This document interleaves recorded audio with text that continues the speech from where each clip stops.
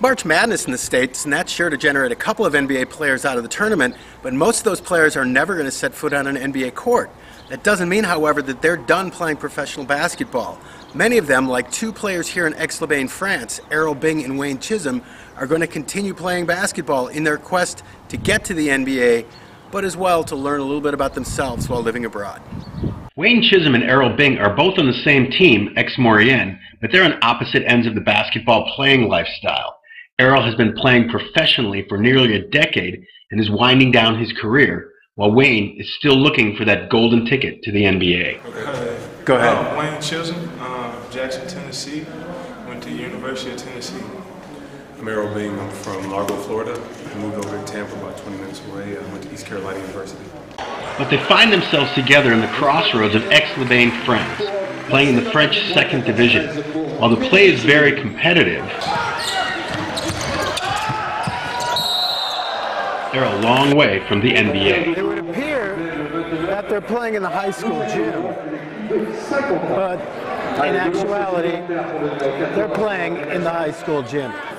There are cheerleaders, but they're not about to take the place of the Lakers girls.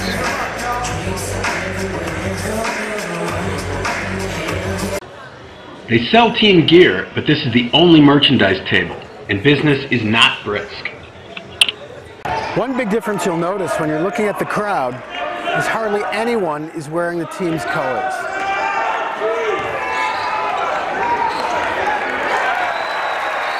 But the fans in Aix are incredibly supportive.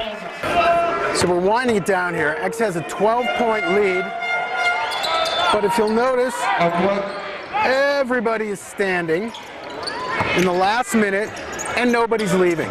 But they're not that knowledgeable. In fact, while I was watching the crowd enter, I asked nearly 100 people who their favorite player was, and only one fan could answer. Alors, qui c'est votre joueur préféré dans l'équipe? Simon Darnozan. Et pourquoi? Parce qu'il joue le même poste que moi. Et c'est? Le meneur de jeu. Excellent. Et est-ce que vous connaissez les Américaines? Ouais, Wilbur Brown, Wayne Chism, Erroyl Bing. Et comment vous trouvez les Américaines cette année? Wilbur Brown, c'est un gros scoreur. Erroyl Bing, meilleur rebondeur de la ligue, il est énorme. Et Chism, il progresse et il apporte vachement son expérience du jeu américain. Et il est clutch. But on the court, this is big boy basketball played by seasoned professionals.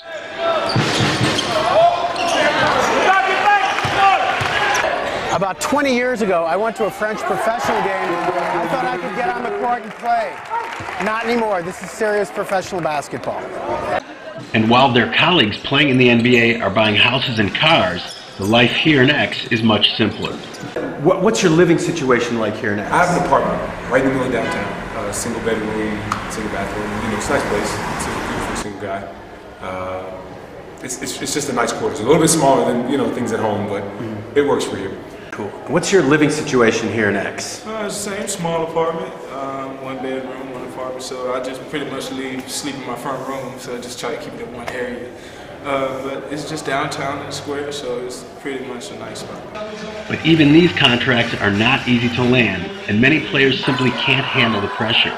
Ex-coach Antoine Michon calls Erroyl Bing a survivor and a role model for younger players. Et on voit, moi je sais aussi que les joueurs qui durent sont les joueurs qui sont autonomes.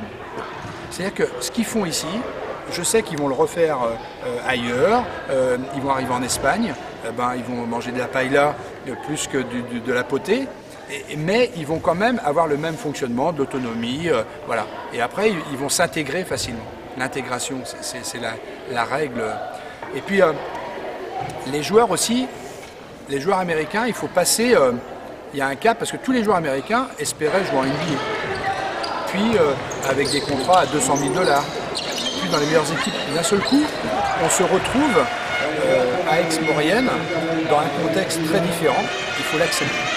Et quand on l'accepte, on peut faire une très belle carrière. Les Américains font des très belles carrières professionnelles ici en France aussi. And that integration is no small feat when you listen to the list of places these pros have played. So you've been here in Aix-les-Bains for how long? 1 year. I've been in Limoges, France. I'm sure everybody knows Limoges. I was in Dijon 2 years ago. I did 2.5 years in Clermont as well. And I've done 2.5 years in Switzerland, and I did 6 weeks in Uruguay, and 4 months in Austria. All right, so again, where are some of the places you played? I played in the D-League in Fort Wayne, Indiana. I played in Hungary, and I played in Antalya, Turkey, and now I'm in France. What was Turkey like? It was a great experience my first year out, especially right on the beach side of Antalya, so I enjoyed the first time coming out.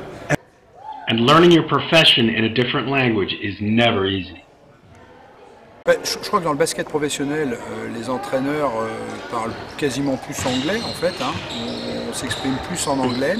Moi ce que j'aime bien faire, c'est m'exprimer en anglais, mais au milieu de la saison, commencer à faire partir un peu l'anglais pour finalement terminer l'année en parlant quasiment français tout le temps.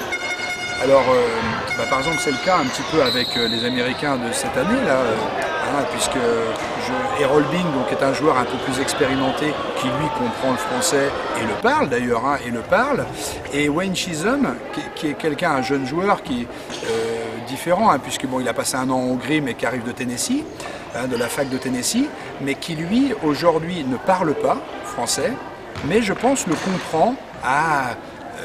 de mon basket. Voilà. And while Wayne Chism is looking at this phase as a stepping stone, You're young, so you're still looking at getting an NBA contract or at least another D-League contract to make yourself. How do you promote yourself when you're playing over here? It's about, it's mental. It's mental. You got to keep playing and playing hard and got to be very, very consistent. And you got to stay consistent in this league because you're playing one game a week. And it's very, very hard to be very consistent in this league, but unless you have the ball in your hands a lot or you that guy on that team, then it's okay. But sometimes you're a role player on some teams and you gotta play your role on the teams and it helps the team win. Erroyl Bing, while still playing at a very high level, has paved the way for a successful future. How is this experience of living abroad going to help you with your post-career, and what do you think you're going to do? Well, I'm still looking. I recently finished my MBA last September, and I'm looking into human resource management, management information systems areas like database administration, things like that.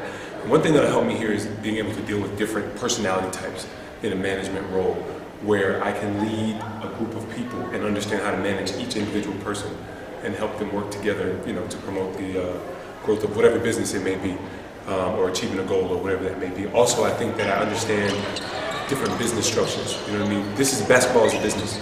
You know what I mean? Either you produce or you're done. And I think that's another thing that I've learned